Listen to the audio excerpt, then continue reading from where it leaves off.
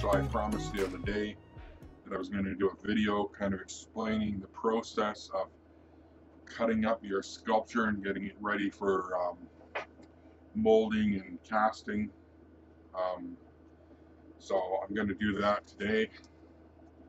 It's not going to be too long of a video, but I do want to explain a couple of things because I know people are kind of curious about how it's done. So I'm going to explain it quickly and as efficiently as possible. Sorry for the mess.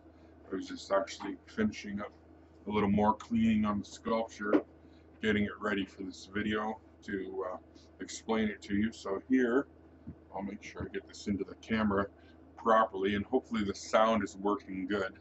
I did a little test to see, and it sounded not too bad. I don't have my microphone, the battery ran out on it, so I'm just using the microphone off the camera. So we have the torso here, and you can see the legs, we have the tail, we have the head over here, we actually have the other head option over here. I'll explain that at the end. And last Friday, this here was all one piece. So we wouldn't want to mold it that way because it would be very difficult. It can be done with a multi-piece mold, but that's kind of hard to do. So we needed to cut it down to make it into a model kit and prepare it to be made into resin casts, and prepare it first of all for silicone molds, which is this. This is actually the mold for the longer head, which you can see off to the left side of your screen there. So this is what we're preparing for right now. So on Friday I cut this up, took some pictures, and said that I would explain the process of how I did it. So to begin to explain the process, I kind of need to explain what this sculpture is made of. Now, I don't know if I can show you guys. I'll see if I can flip it over so you can see. Well, actually the tail is probably the best way to explain it. So you can see this right here. This is a block of wood. There's a hole right there, and that's where the wire came out for the tail. This shiny stuff is actually tin foil to bulk it out. This brown clay here is some epoxy sculpt that I had left. I had some brown epoxy sculpt, and then over top there's some dark brown, and then you can see some bluish gray, different colors, just because that's what I had. But this is super sculpy. It's a mixture actually of super sculpy and super sculpy firm. So that's what this sculpture is basically made out of. It has epoxy clay for the first layer that gives it the strength, makes it really durable. If you're wondering what that stuff would look like if you're going to go buy it, it would be this stuff right here. It actually comes in 2 tubs, and that's what we're talking about there. Actually, while I'm talking to you, because we're going to use some of that, I'm going to pull out a little bit of it and get a little bit of it and get it started. And then over top, like I was explaining, we used another product called Super Sculpey, and it's a 50-50 mix of regular Super Sculpey, which is the beige, well, more actually like a translucent, like a flesh tone colored Sculpey mixed with the gray firm Sculpey. The gray Sculpey is a little bit too firm for my liking, and the translucent holds detail better, but I also find that the gray is actually a little bit more durable. So together they make the perfect mix, and that's how I choose to do it. Now the blue colored stuff you see was an experiment where I was trying Super Sculpey Firm mixed with Primo Sculpey, but that's for another time. So, with that being said, there's kind of something cool that you can do with Super Sculpey even after it's baked. And this kind of helps for making your models a little bit nicer when casting them. And that is that you can reheat Sculpey. And when you reheat Sculpey, it gets soft again just for the time that it's heated up. And that's a really nice feature. And so what that allowed me to do when I did it the other day is that allowed me to go in, and I'm going to actually just stop mixing this clay for a minute, and I'm going to show you, and we're going to flip this over, and you can see right here this cut. So let's take this foot, and you can see that cut is very thin. Bring it right in and turn it around. You can see the cut itself is very thin and the fit is actually very nice. There's some dust on it, so it actually looks a little messier than what it is. But if you, of course my light needs to come up to show you a little bit better. Let's see if I can do that. My light's a little bit old, so it keeps falling off. I'm going to see if I can show you. Bring it in close so you can see. Ooh, let's get that in there. So you can see, especially near the front, that it's pretty close. See, and I can lift it off. You can see how nice the fit is. So what I did when it was still attached is I came in with this really nasty looking old heat gun, which has been used for multiple styles of artwork, both mine and my wife. And when it was still together like this, I came in and I heated all around. Obviously my fingers weren't in the way because this heats up really hot. And then once I heated it up, I was able to come in with a really sharp knife and decide exactly where I wanted the cut to be. So I came in like that and I decided where I wanted it to be. So, and I came in, and because there's still multiple layers of Sculpey, I was able to even push down and get the cut. And I was able to also come in from this side and get a nice cut as well. And push in here, because this, especially with these, because they were mostly Sculpey. As a matter of fact, I don't think with this leg there was any of the epoxy sculpt. I'll explain that part a little bit later. So I was able to push in, and then wherever it was really straight, that's where I tried to push in the most to make it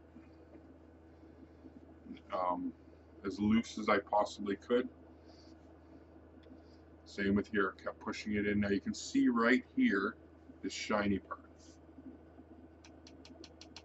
That's where the armature wire was attached, and it's that big thick armature wire.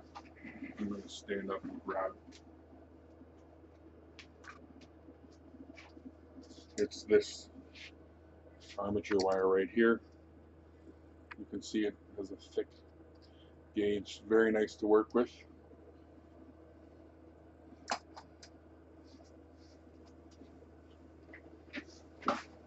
So that's a little different story. Obviously I won't be able to get through that, but because I cut in, same with here, I cut in and I pushed in and I got it as nice and close as I could, and I pushed in.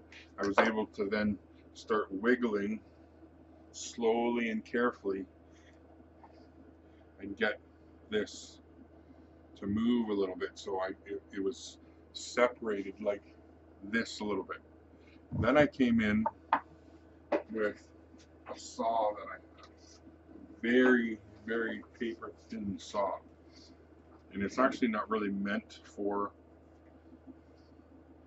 that material. It's actually meant for wood. You've seen these at the hobby shop. But because that the metal, that wire is really soft, it actually cuts through that.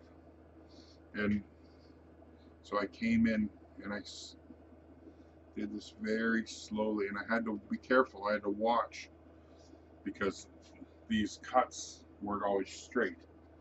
Some of them you'll see as I flip it around are on an angle. You can see on the front here too, they're on different angles. So I had to be careful. Some of it I was like just a little bit. So it's painstaking work. You can't rush because that's when you mess it up, right?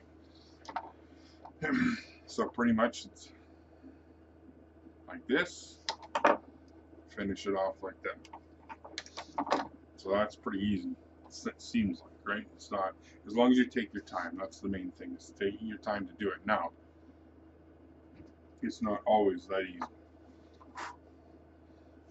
It worked out pretty good. This one's fairly straight, so we had to get in and saw. Same thing, like that. Worked out for the most part. The front was a little more difficult, as you can see. Now you're probably wondering why there's holes there right now. That's going to be explained in just a moment's time. The front was fine because I had made 2 different options for the head. The front already had a head before this was even finished sculpting, so it was fine. It was already done. So the head was actually, or the body was actually sculpted around the head, so it's fine. The tail was attached. It was parked, and we'll put it back on, and you can see. I'll bring it up, and you can see that it's very tight. It fits fairly well, so you can see. The only spot is right around here where it's a little bit loose. You can see that there's a little bit, but with any model kit, there's going to be a seam or something to fill, you know, but it's fairly good. So the problem with this part, though, is that this has a lot of epoxy sculpt. So when I was cutting with my knife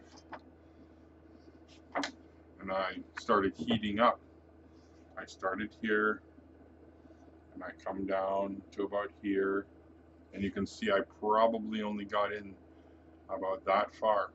I come down here and I came down this way, and I kind of had to keep going back and forth to make sure that I was going to get to where I was meeting up, and I cut all the way around, and by the time I'd done that the first time with these, they were already nice and wiggly. When I'd done that with this, it wasn't moving at all. So I knew there was a problem. So I had to come back, and any spots where I could get in, I would slowly cut and stop, and I would push in, and I would try really hard to push in certain spots while holding the tail firmly in place, but not squeezing it to break it or anything like that. So again, very long process for one part. You know, I'm trying to push the cut in because it's a lot harder material, and then I would have to come in with this into certain areas like here and saw, like slowly saw, and I have to be careful even showing you now that this is clean, you know, or like here, and saw like a certain spot really slowly, and it took a long time, you know. And there was a couple of times when I had to switch to a larger tool, which is this one. Now unfortunately, when you switch to a thicker saw, you can tell just because of the thickness of the blade, you're losing more of the sculpture. Anyway, this one took a lot longer to get through. So once I got through all of this, I had lost a little bit more of the sculpture, and some pieces were missing. So what I had done, that's why I left this piece on. I'm about to cut it off here in a few moments, but I left this on and left this hole even when I put some of this filler back on, and I had attached this back on. I tacked on tacked it back on with 2 pieces or 2 little dots of super glue, just enough to hold it in place. Sorry, I gotta pay attention to the camera. And then I re-sculpted some of the skin detail, put some more clay on, re-sculpted, left some of the line open where it was thin, because it doesn't matter, you're gonna have a line because it's cut into pieces. But any parts where it was too wide or something had happened, I re-sculpted it. And you can do that, you can re-sculpt. And so that's what I did. I re-sculpted it and then I baked it again. And that's okay to do that. So, you know, because sometimes things get damaged. So that's the other thing that you can do. You can come back in. If you damage a part, it's okay. You just have to re-sculpt it. So try and save your armature wire on one end, or if not, just tack it on with a little bit of super glue. But when you're filling up, leave some of the line open so you have a spot to stick your X-Acto knife in. Bake it properly. Make sure it's fully baked. When it cools down, then you take your X-Acto knife.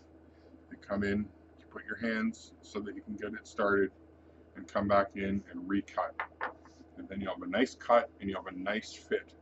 So you can see that you have a nice fit. So that explains pretty much how I cut this sculpture into pieces. Now I'm putting this up on YouTube, and I'll be sharing it on Facebook, Twitter, Instagram. So if you have any more questions about the cutting up process, please leave me a comment. I will try to get back to you and answer it as soon as possible. So there's one more thing I'm going to show you, and I better start mixing this up because I'm actually going to show you here in just a second.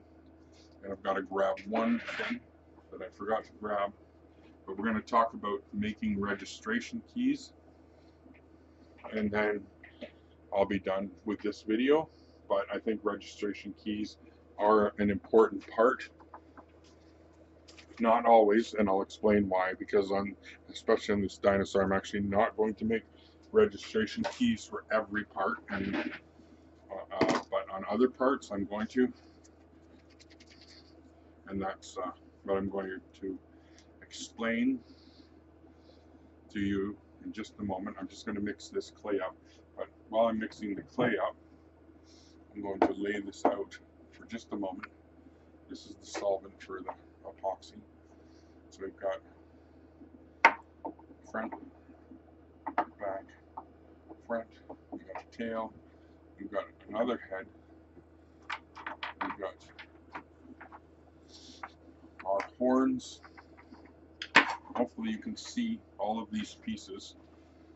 So this is what the model kit will be. It will be a resin model kit, and when you go to get it, you will have a choice between the long skull or the wide skull, and that's pretty much how I'm going to set it up. So it'll be a choice between one or the other. You can choose to get both. Obviously it'd be an extra additional fee, or you could get 2 whole dinosaurs, one with each skull.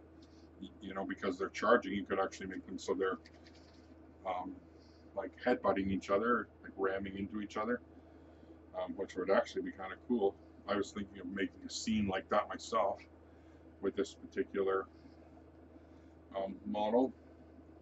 So I've got the clay almost mixed up here, and one other thing I will tell you is that I'm going to try and put the whole process on YouTube for molding and casting this guy. I have put some up before.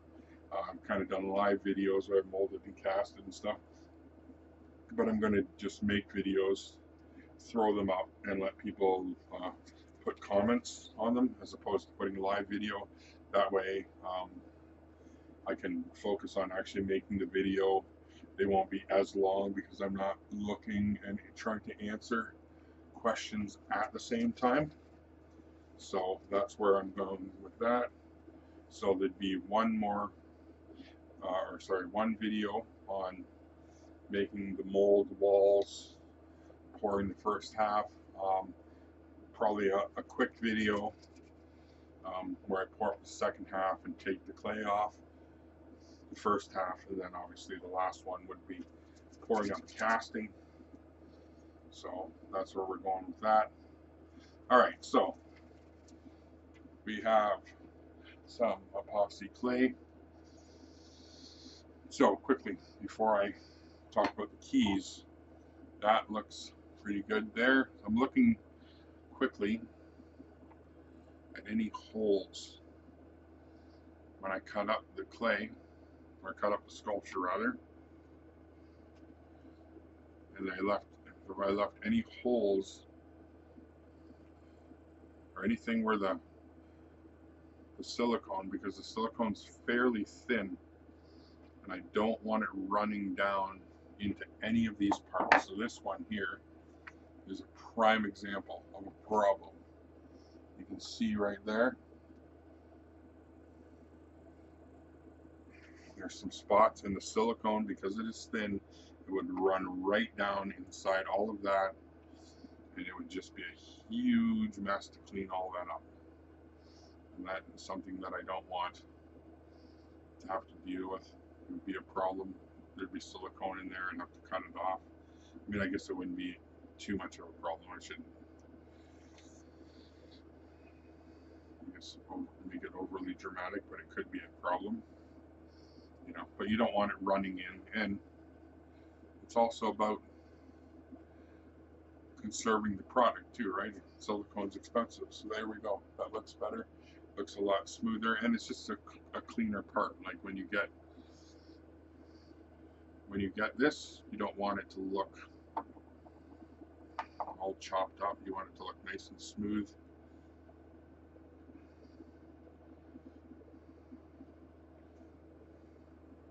There we go. I think that looks a million times better. The other thing you have to make sure though, when you do that, you want to make sure that it fits still. So I've done that. I come in, I look, I check it out, press it up, it fits good. That's perfect. That's exactly what you want to do. Okay, both back legs are checked. Now here's the thing. So the other day when I did it, I made these keys. So you can see there's some registration keys on there. So that way the legs will fit on in a certain way, because we need them to fit. Like this is a galloping dinosaur, and I have to make sure that it fits in a certain way. So I have to line it up. It can't fit back here, it can't fit up here, obviously, or the dinosaur is going to be up like this. So I mean, maybe that'd be cool, maybe not. So here's how we do it. So we've got the one side done. That's pretty easy. All I did was use the same stuff. Actually, I didn't. I used plumber's epoxy because it dries in 5 minutes. And then I come down with my X-Acto, flattened it first, put some water, solvent on, flattened it, cut, cut, cut, cut, flattened it again, cut. Just make sure it looks like that. Done. So now what we need to do, we want to fill a lot of this in. Doesn't need to be all deep and all that stuff. I just went a little overzealous with drilling it out. So we're going to come back in. We're going to fill that up. More solvent. Probably a little more clay.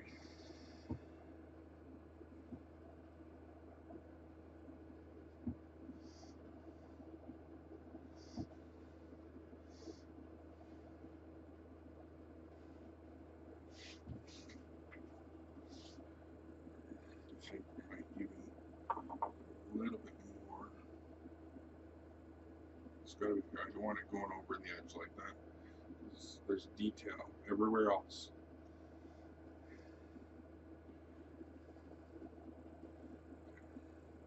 Some of this will spill over when you see what I do. That's fine. Let's dip this brush. This brush is too. Okay, so here's what you do. I'll show you this part, and then we'll end the video, and then I will upload it to YouTube, Like I said, you guys can leave comments. Let me know what you want to see. If there's anything that you want to let me know that you'd like to see for sure in the next video,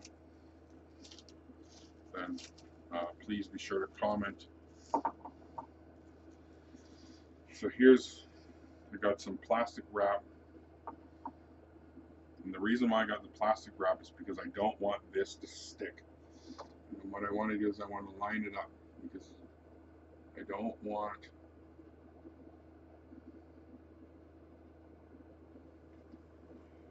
to make sure it's lined up all the way around.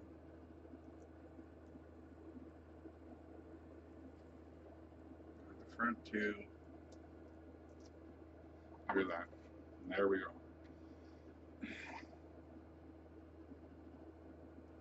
Now there is another way to do it.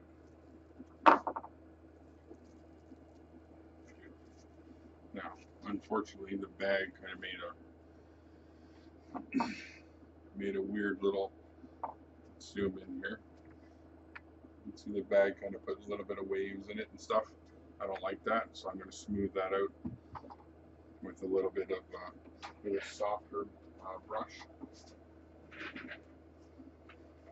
which I can do. And there's also another way to do this so that doesn't happen, which is simply putting some water on the part you're pushing in so that it doesn't stick on here. But plastic method works good. Now we're going to quickly come in, dab the excess off just so it dries, and there we go. That's how you make a mold key. Do this first, this side, sorry. Let it dry. There's your mold key. Once this is dry, saran wrap, soft clay, there you go. And the reason why we're not doing mold keys on the back legs is because, like you can see, it only fits one way because it's cut like this. It's not cut straight across.